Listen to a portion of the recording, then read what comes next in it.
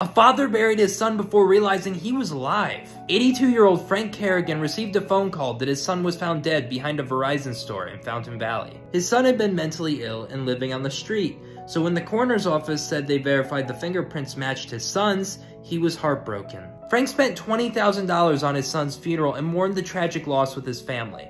Then, a few weeks later, he received a call that changed everything. It was Frank's son. He was alive. Immediately, Frank called officials to find out that the coroner's office weren't able to match the fingerprints of the victim, and instead identified his son through an old driver's license photo. The mistaken identification resulted in the family suing the authorities for not properly examining Frank's son's body because he was homeless. The whole situation was terrifying, but in the end, they were just relieved that the man they buried wasn't their son.